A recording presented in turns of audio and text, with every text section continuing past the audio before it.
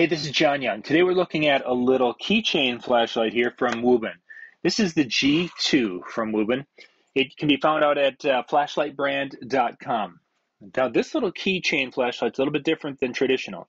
Usually we've been seeing these where it has a little LED on the end and you get that point brightness thing going on. This has the light on the side. It's giving us more of a flood. It's getting about 180-degree coverage compared to a little beam that goes up. Little USB-C charging. You got a little cable that comes with it. It also has a little clip in here in the kit, so it can be attached to like a zipper pull, as it is right now, or your keychain. And then on the very bottom where the light would connect to your keychain, you can actually pivot this and turn this and take this off for a kind of a quick detach if you had on your zipper. Then this bottom is magnetic.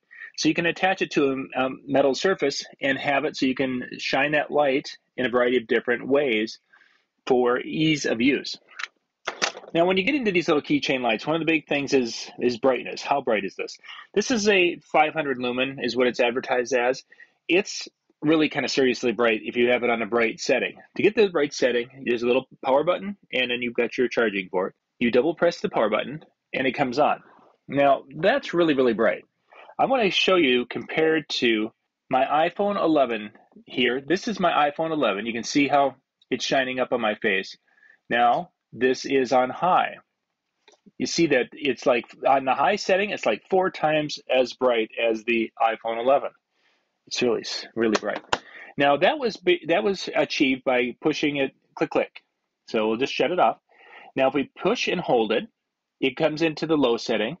And then as we continue to push and hold it, you can see it starts to cycle through. There's actually 5 different brightness levels on this. And on that very low setting, and that's the one that we're going to be seeing here in just a second, a very low, they call this moonlight setting. It's very dim, but it will last a long, long time with that.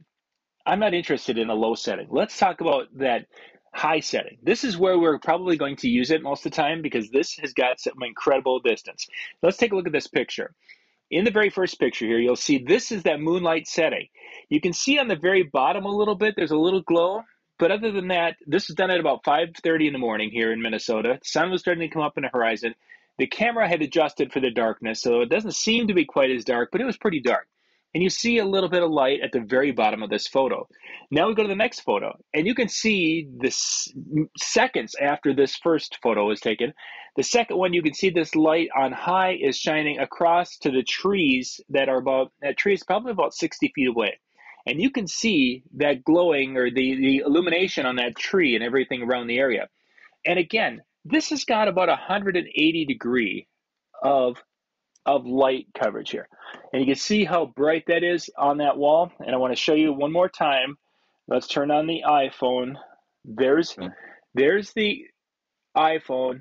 You can kind of see it a little bit, but you can definitely see that there is really no comparison between the two when it comes to lights between the phone and this little keychain. Now, the one big thing you're going to ask is, okay, it gets really bright. What kind of a battery life will it have? That was a test I wanted to do. So we took this, charged it all up, ran it on high for the whole time, and we got 30 minutes of runtime on that on high, which is actually pretty impressive considering the size of the unit. Then we put the charger on it, and it took about an hour and 15 to an hour and a half. I got an hour and 15, and then it was registering that it was full. It says in the instructions that it takes an hour and a half, but it charged up pretty quickly. So you get 30 minutes of runtime on high with this unit. Now the problem, because a lot of these little lights have been kind of overclocked to make it so the LED's brighter, and that causes a lot of heat. So again, during that 30 minutes, I would turn it on, and I was going and checking it every few minutes about, okay, how warm is it? And it did get warm. It didn't get hot. It got warm to the point where it's like, ooh, on a winter day, this would be kind of nice. But it never got hot to the point where if I was holding it while it was on high, that I would be like, oh, this is too hot, I have to set it down.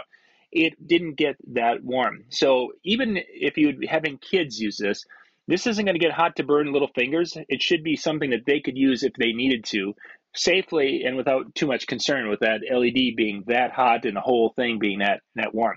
And of course, if you were concerned about that, you go to one of the other 4 settings for the light brightness. You turn it on, and then you go and you can cycle through, and you still have a lot of light coming through this at a lower one. It's going to last longer, and it's not going to get as warm. Again, it doesn't get hot. It just got warm. We'll put a link in the description so you can go check this out. Again, this is the WUBEN G2. You can find this on the links below here. You can go to flashlightbrand.com, or you can find it out on Amazon. A lot of different places to get these, and these are really cool little lights, and I think would be a great option for the upcoming holiday season.